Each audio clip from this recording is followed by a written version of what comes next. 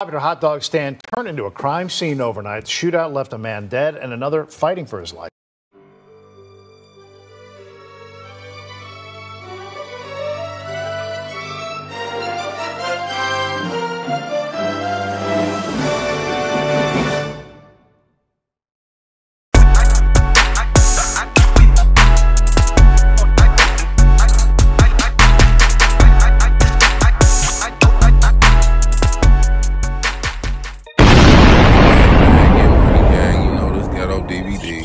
What's going on? We got this story about two groups getting into a little confrontation up at the gym, Top Dog, Jewtown Polish spot in Chicago. You know, they got Polishes for like $3 or $4. They used to be $1 or $2, but they like $3 or $4 now.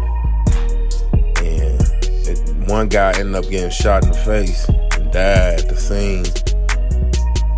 You know, it's surveillance cameras everywhere out there, you know, this the same kind of hot dog stand where that boy had shot that man who was putting his hands on his mama up at the, on Halsted, I think that was 127th and Halsted, somewhere around there. So y'all, I'm finna play the, news clipping, you know what I'm saying? So y'all make sure y'all stay tuned and be safe, man. Them hot dog stands going to get them little $3 or $4 hot dogs. You want $2 or $3 hot dogs, man. Polishes, man. Them Chicago style Polishes is dangerous out there, man. Everybody be going there getting them hot dogs and Polishes. You can get into it. Look at the scene, man.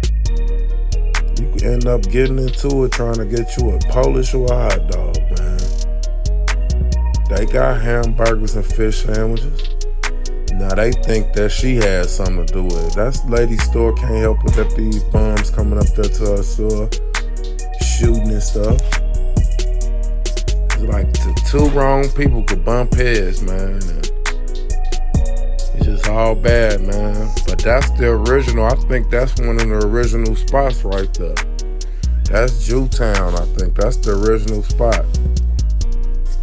This the original hot dog spot, man. So y'all stay focused, man, and make sure y'all look out for that Squidfield mixtape.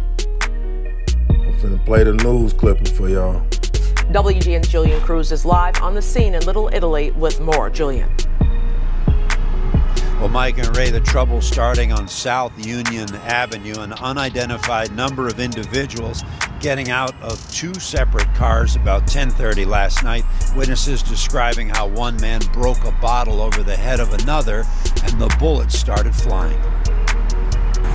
They were walking from the south side in our direction, got into an altercation, and this is what the outcome is. Patched up bullet holes with Chicago police evidence markers peppering the side of Jim's Original on the 1200 block of South Union Avenue. There's no respect, I think. Like, people don't respect each other anymore. The terrifying gun battle, despite the visible presence of private security guards at gyms and surveillance cameras everywhere. The occupants of a dark-colored SUV and red sedan opening fire on each other, police say. About 10:30 last night, a male victim shot in the face, investigators say, later pronounced dead at an area hospital.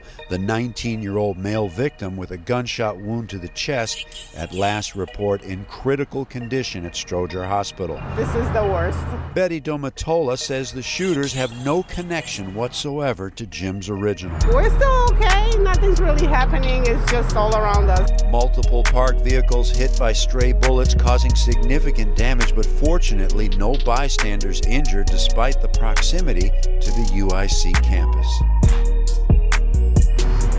No word yet from Chicago police on any possible suspects. In Little Italy, Julian Cruz, WGN News.